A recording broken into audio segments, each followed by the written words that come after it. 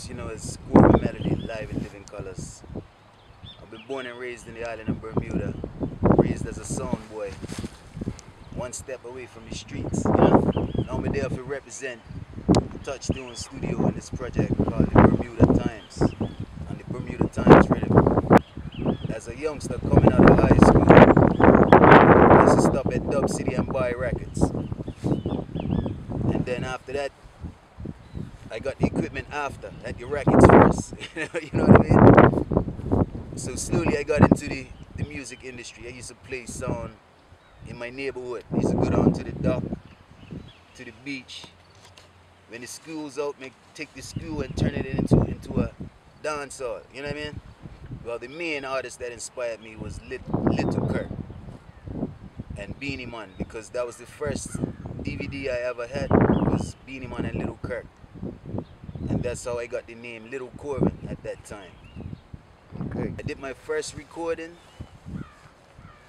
in 1989. It was with Dub City. A man called Daddy Runksy came to recruit me to do an album with Dub City.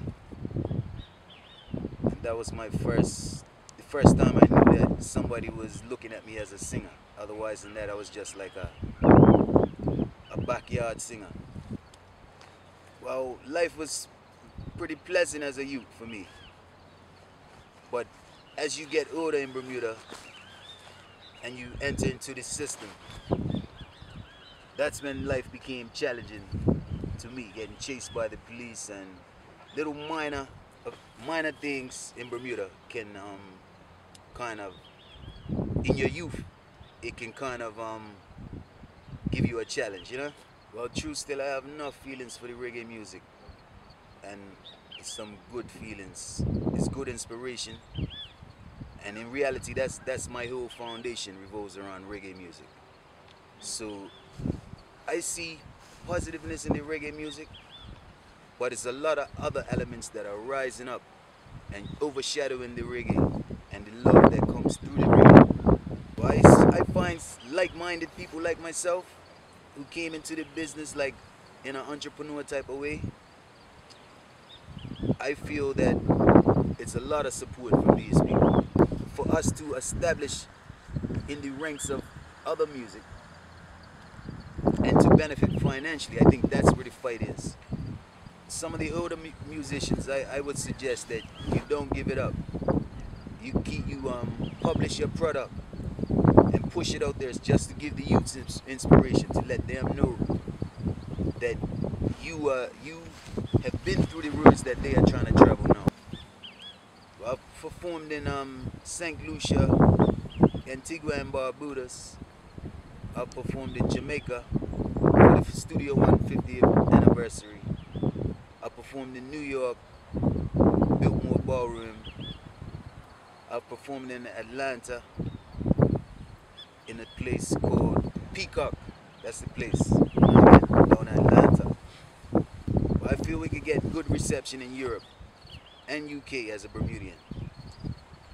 I've been to UK in 2011 and it seemed like everybody I ran up into was interested.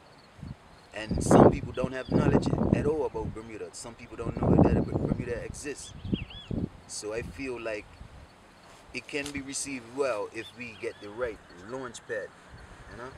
I think the government can do a lot more by setting up relations in the industry with other industries that are already established, like merging with the Jamaican industry, because Jamaican is, his whole background in tourism is sitting on the foundation of reggae music through the father Bob Marley and others like him who established this music. Government has a lot to benefit from the reggae artists in Bermuda and elsewhere.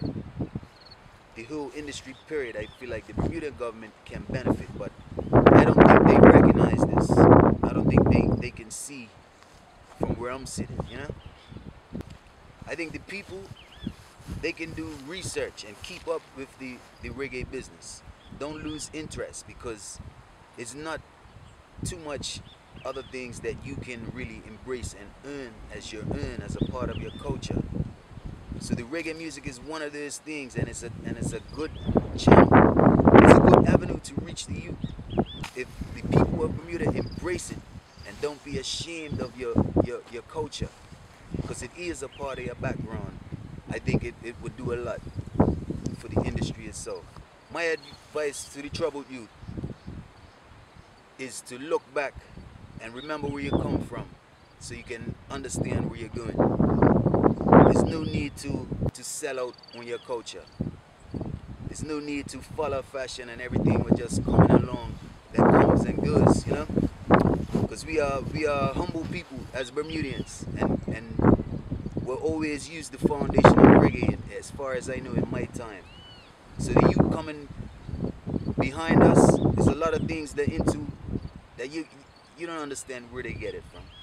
Or they must be influenced outside of Bermuda or through the television, because in Bermuda we are humble people.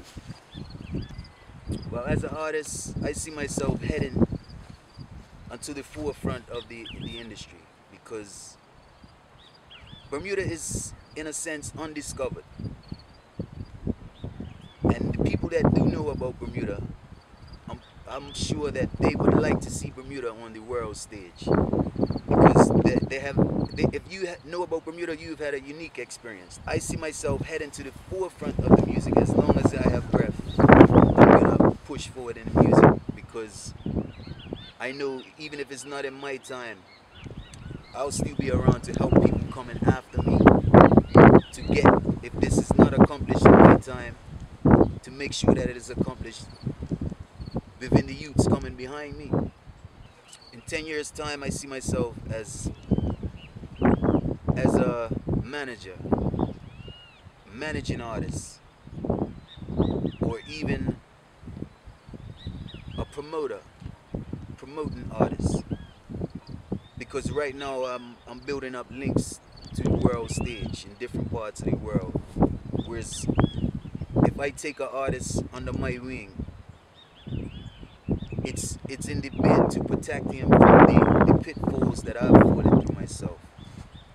Because I can see a straight road. You know? What you might not know about Corvan Melody is that I'm a hard-working man. You know, from a youth, even though you see me get chased by the police and all them things, it's like, me never really do no high crime, but the police treat me like criminal. So outside of that, me as a humble man, I lean on the good part, the good in things. I look for the good, I don't dwell on the negative. Me have like a overwhelming love for people, you know? And me want to see people do the best that they can and be the best that they can, you know? Yeah, but this one is on the Touchstone label. Bermuda Times Project. This is for all the girls them. You want you slow your roll, you know. Girl, you got to be careful if you want to get respect from a man like me, you know. You see it. Alright. So she figured out that it wasn't no one to fill her heart. She should have dissed him from the start, my lady. I wanted to be the one. Do you remember when I told you so? Baby, just let him go. Cause if you really wanna be with me, then don't say no. Girl, you just can't going around with every guy that hit the side. You just can't do it like that. No, no, no, no, no, no. Girl, if you want respect, gotta be able to keep those guys in check. Until you meet somebody like me who loves you, lady. Girlfriend, I say you gotta be careful. Say you gotta be careful. Yeah, you know, a Touchstone studio we deal with, you know, we represent for the fullness. One Love Bermuda. You can contact me through touchstonestudio.com. And I'm here right now producing a song on the Bermuda Times rhythm through Touchstone Studio. Oh yeah, lady. So you figured out that there wasn't no one to fill your heart. You should have just been from the start, man. I wanted to be the one. Do you remember when I told you so? Lady, just let him go. Cause if you really wanna be with me, then don't say no. Girl, you just can't go around with every guy that hit the sand. You just can't do it like that. No, no, no, no, no, no. Girl, if you want respect, gotta be able to keep those guys in check. Until you meet somebody like me who loves you, lady, girlfriend. I say you gotta be careful. I say you gotta be, I say you gotta be, I say you gotta be careful. Yeah, yeah.